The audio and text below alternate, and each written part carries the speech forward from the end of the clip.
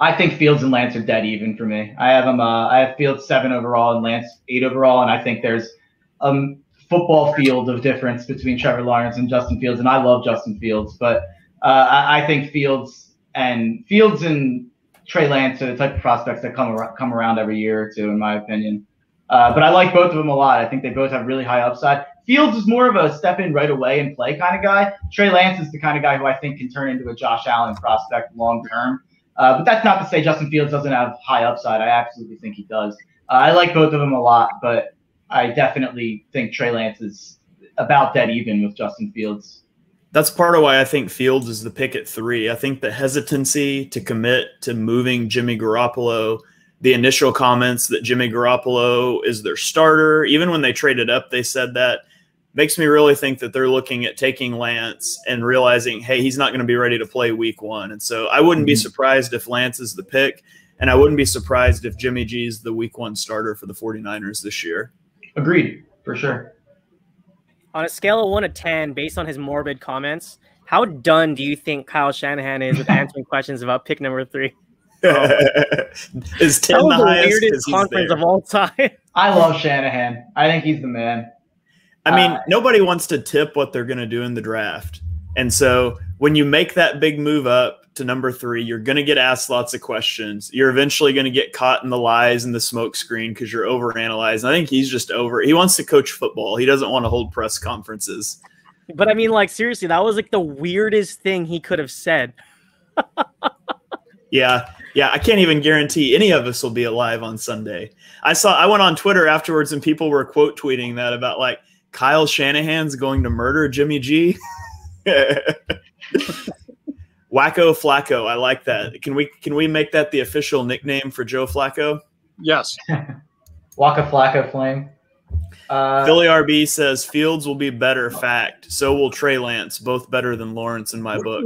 We shall see. We shall see. Yeah, and that's what I was just going to say, Shane. That hey, good opinion. Don't call it fact. Nothing tonight will be fact. No matter what we do, no matter how pissed off you see this row of people get at the Eagles, nothing is fact until we get on the field in September.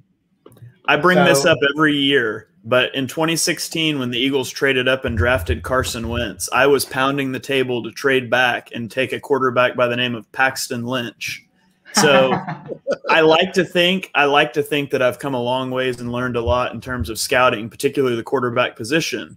But there's so much guesswork, and there's so much in landing in the right spot. I mean, is Sam Darnold a terrible quarterback? Maybe. But would Patrick Mahomes have been any good in New York with Adam Gase calling his plays? Absolutely not. And so much goes into scheme fit too, which is what it really starts to matter. Once you get past those top 3-4 guys, it's really all about scheme fit. Who's in a good situation to succeed? And so that's the most important thing. So Zach Wilson is the pick at number 2 to the New York Jets, as we expected. So we take him off the board. Had to go a little bit deeper in my big board in tier 7 than Trevor Lawrence at number 1 overall. Yeah, that's like I think we're supposed to be grading these picks a little bit, but it's an F for me. I maybe a D. Like I see the upside. I understand like Zach Wilson compared to Mac Jones. So I talked about this for a while. Zach Wilson going 2 as opposed to the idea of Mac Jones going 3. Zach Wilson does have upside. I completely understand the upside. I just think that the downside is kind of being not really paid attention to, and I think it's tremendously possible that he reaches that downside. I think there is a lot of Trubisky in his game, but Mac Jones, I just don't see that upside in. So I'll give it a D+ or a D, because if San Fran takes Mac Jones, I have to leave room for an F. Whoa, the New York Jets moving up in the draft to Minnesota. Oh, okay. Let me change graphics here. This isn't great for me. So I have Alijah Vera-Tucker under 16.5 as my best bet today. I was kind of hoping that one of the Chargers or the Vikings would take Vera-Tucker here at 13 or 14. Slater Felling really hurt in my opinion, for that bet. So I would say that bet's going to be a loser if Minnesota trades out of 14 here. I can't imagine the Jets are trading up for an O-lineman, and I don't think New England or Arizona will be taking an O-lineman. So I do not think that bet will be cashing. Marky Mark says pay to the Vikings is my guess. That could be in play, but they're going to have to wait now. And then we got another comment from the return of the prodigal that says, I'm good with the pick, but with hindsight, seeing Sewell fall to 6th, I'm thinking that maybe staying put might have been the better option. I really like Sewell, but it's hard to ignore that first-round pick that you got trading back. So, I mean, essentially you got a first-round pick next year and a 4th-round pick this year for the cost of a 3rd and a 5th this year. And I think that's really good value for that move back. So I would have liked Sewell at 6. I would have been fine with that, but I would much rather that first-rounder next year. Smith was the best player on the board overall for me at 6 overall. So clearly I am very happy with Smith, no matter, even if we had to give up the 3rd-round pick. I absolutely love Devonta Smith. I have him 3rd overall. And we got him at 10 and only had to give up the 3rd. So. Do we know what the Jets gave up for this in this trade? I didn't see it yet. I'm assuming they gave up 23. Yeah, for sure. Well, they do have 34. I guess if they did like something crazy, but I can't imagine they didn't give up 23. Well, I'm switching them on the picks, and I can fix it if we need to. So the Jets, they've already filled quarterback. They've got needs at corner, edge, running back, wide receiver. It'd be hard to believe they traded up for a wide receiver in this spot. It would be hard to believe they traded up for a running back in this spot because they were already 1 pick ahead of the Steelers, who were likely to be the first running back team. So I have to wonder if they are moving up for a corner like Caleb Farley or Greg Newsome, or if they're looking to take the first edge off the board here. And, I mean, offensive line could also be a look here. They gave up the 9th most sacks per game last year. Their center, Connor McGovern, and Dan Feeney, they both tied for the lead in pressures allowed by centers last year. So it's not good when the 2 guys you have competing for the job were the 2 worst centers in the league last year.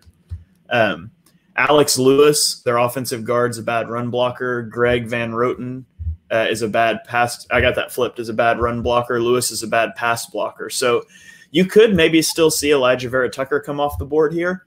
That could be something they traded up here to kind of shore up that interior offensive line, and it would certainly help out Mark's bet here. So we'll pull for that. Yeah, I would love to see that, but I feel like the Jets. I don't know. I don't know what they'd be moving up for here. I really don't. I'm not even going to make a guess. I'll be back. Tucker feels like the value pick for me because I don't think you move up for a running back, wide receiver, or corner here. But so the return of the prodigal says Sewell is a lot Pro Bowl tackle, but I see what you're saying. Yeah, I think it ultimately just comes down to that value for trading back. If they stood at 6, I mean, they might have taken Jalen Waddle. I don't think Smith would have been their pick at 6. You could have probably seen Sewell. Quamar Hicks said, I heard Devontae Smith's IQ is a game changer. I hope it shows early. Report saying he can recall every play. That is one of the biggest things. His route running, technical ability, his ability to beat the press, and his football IQ are all real high marks for him. And we do have on the Painted Lines, we've got a full scouting profile written up for Devonta Smith along with a bunch of other guys. So you can go check that out. We've done some YouTube breakdowns as well. The return of the prodigal says, do the Birds get a lineman to fill the center position tomorrow? I don't know. There's some interior offensive line guys that I really like for day 2, like Creed Humphrey. He's one of my guys. Let's see. Let me pull up the interior O-line here. You got Landon Dickerson, Wyatt Davis, Creed Humphrey. Those are kind of all in that round 2 range. Josh Meyer is a round 3 range guy. Quinn Myers is a guy. Quinn Myers is a guy who's been a second rounder lately. Yeah, I think the thing you get into with that is you want guys that can come in and make an impact. And a center is not going to make an impact this year because you have Jason Kelce. But you're planning a rebuild, and you know Jason Kelce is going to leave before long, and you don't know if Isaac Seumalo is going to be able to slide into center when that happens. Maybe he can, maybe he can't. But Brandon Brooks is coming off of back-to-back Achilles injuries. And so if you get a guy that has center guard versatility, there's a better than not chance that he's going to play right guard at some point this season. And so I don't think it's a bad pick. I do think that cornerback and linebacker are much more pressing needs. And that's what I'd certainly expect to see tomorrow. Yeah, it's definitely – who knows, though? They could view this as a rebuild, and they could just go best player available, and we don't know what their board is. You know, we don't know who's going to fall. We don't know what the medicals are going to be. It's going to be interesting to see where guys like a Caleb Farley, like a Jalen Phillips, where those guys are going to end up because medicals are so unclear. We don't know how these teams are viewing them. So a Caleb Farley could fall to 37, and we could see us pass up on Farley to go get a different position, and that could feel – a couple weeks ago that would have felt crazy, but we really just don't – I think that especially like starting around 2021 overall, I think this draft could get really crazy. Yeah. Bryant says Mac Jones falling right into the lap of the Patriots, and he definitely is. I think this year more than most years, and obviously we said this last year too because it was interrupted by COVID, but I think teams are going to view guys once you get to this point of the draft wildly differently, just because no combine, lack of medical checks, things like that. Next year is a much more certain draft, and it's a much deeper draft because you have a lot of guys that went back that did not come out early this year because of the COVID stuff. And so next year is definitely a better year to have a lot of day 3 picks. Absolutely. The pick is in for the New York Jets, and it is Alijah Vera-Tucker. So my bet hits. I'm a happy man. This has been a great draft so far. Devonta Smith, I'm doing pretty well on my prop bets. Oh, man, what a draft.